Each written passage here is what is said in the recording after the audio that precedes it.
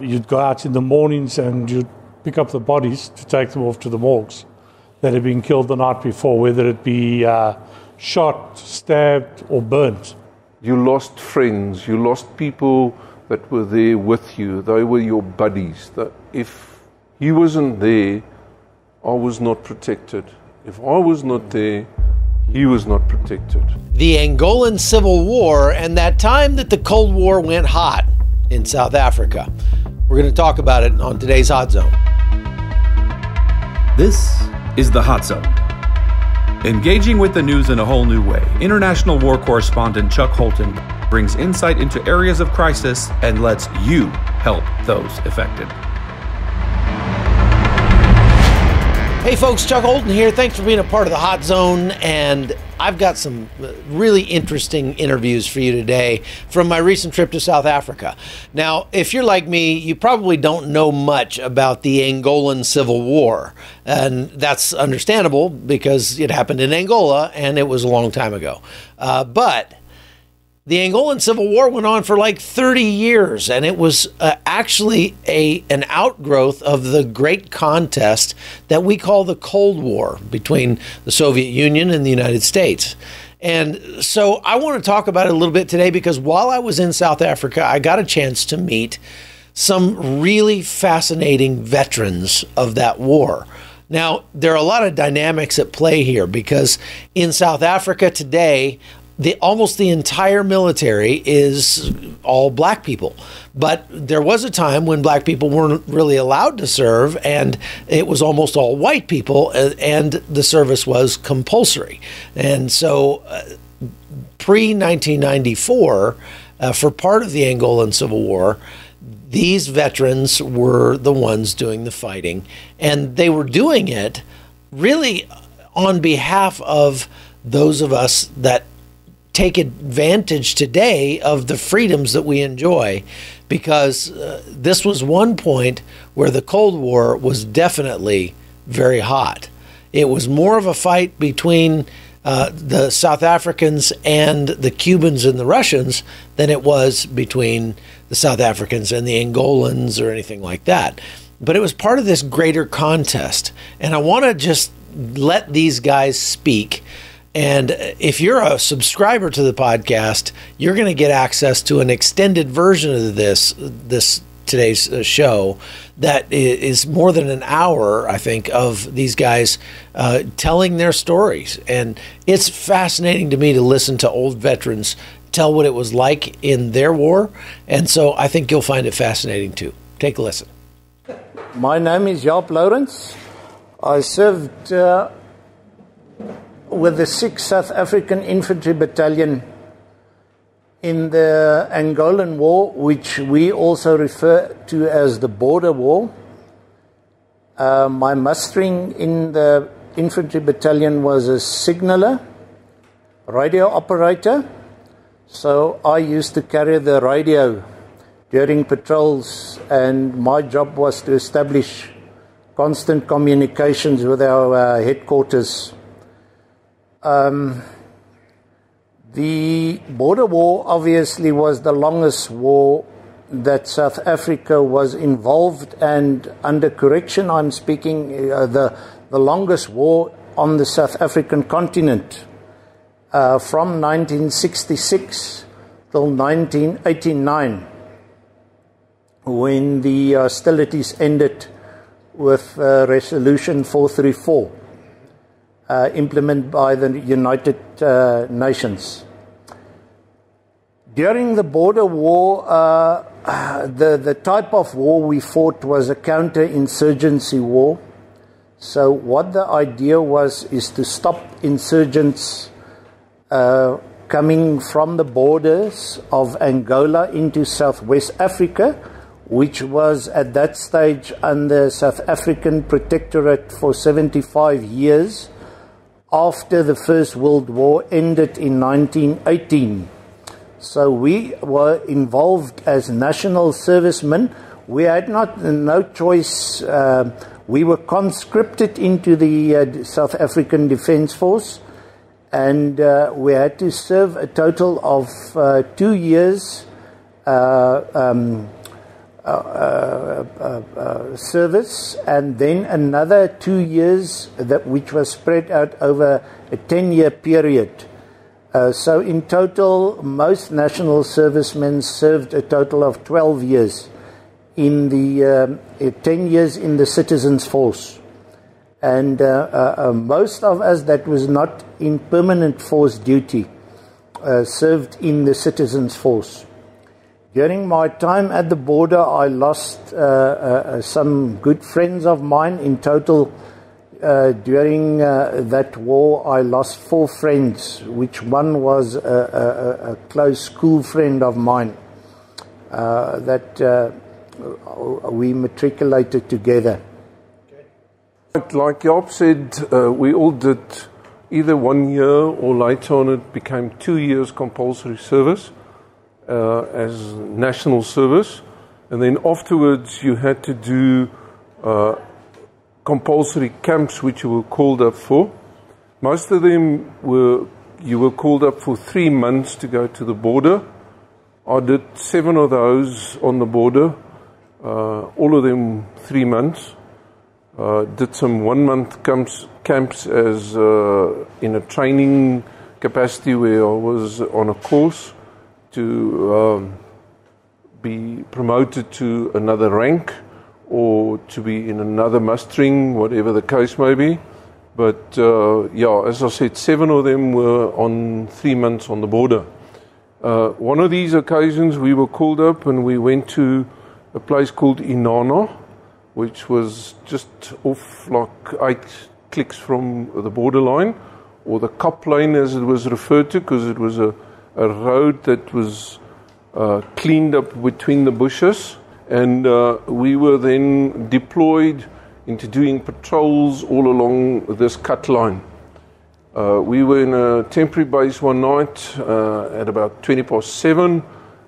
We were attacked. We were only 24 of us in this platoon, and we were attacked by 45 of these SWAPO terrorists under the control of Cuban officers, which were shouting all the instructions to their troops. One of my friends was, well, one of my troops, I was a platoon sergeant at that stage. One of my guys in my platoon got shot with an RPG, and the RPG landed right next to him in his little foxhole. He was casevaced, but he died later on in a hospital in Pretoria. I was told when I was doing my basic training at the officers' college there that if the pawpaw hit the fan, we would be the first guys to be called up, and lo and behold, it was, as citizen force guys.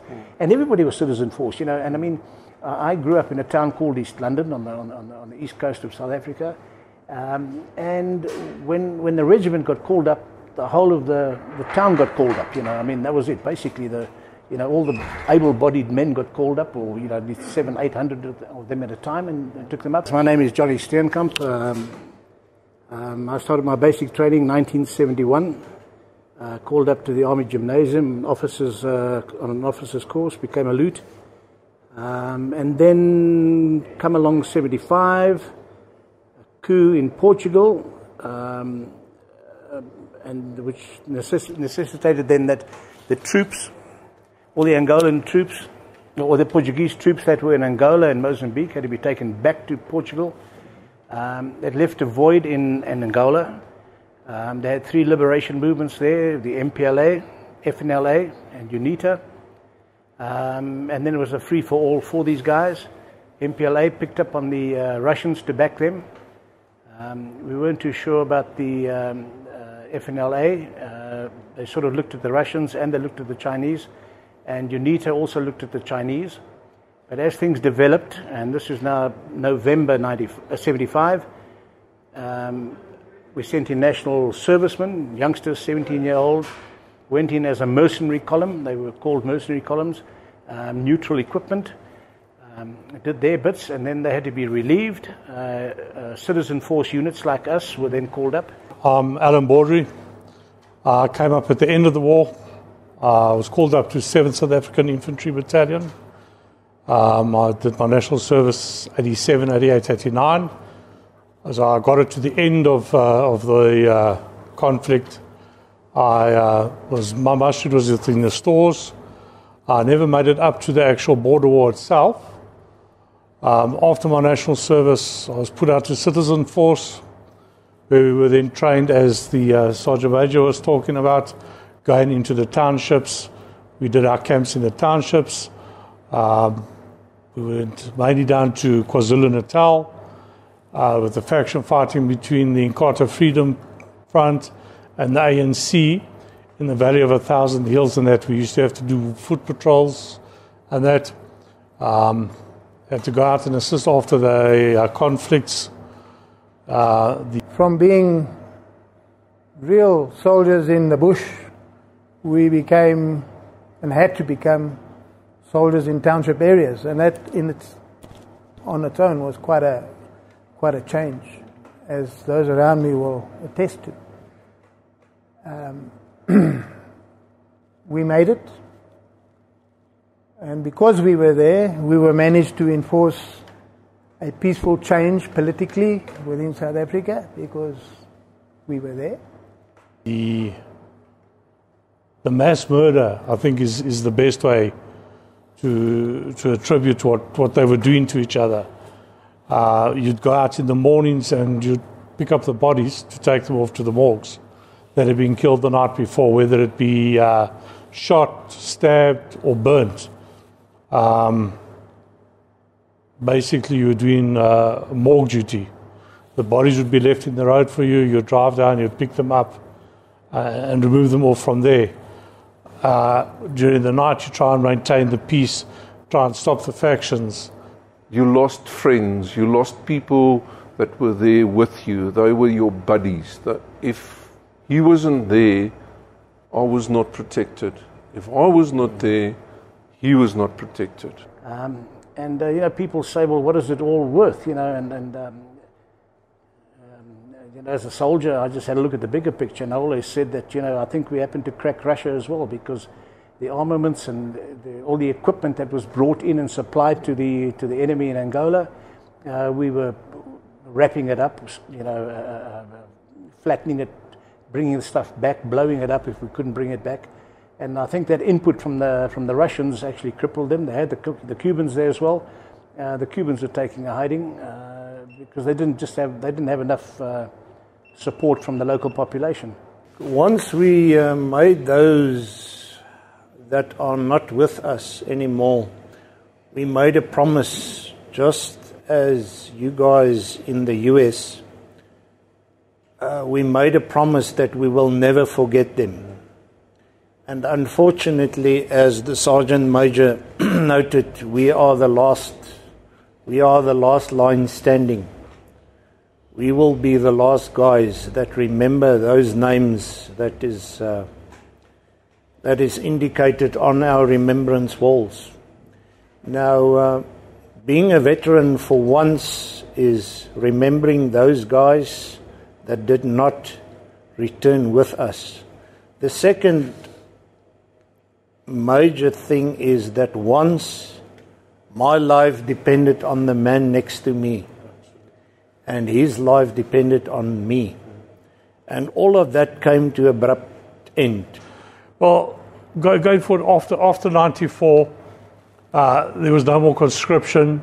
So from 94, the youngsters, and when we talk the youngsters, we're talking the guys 16, 17, 18, that used to be called up for their national service, haven't been called up. It's now becoming a...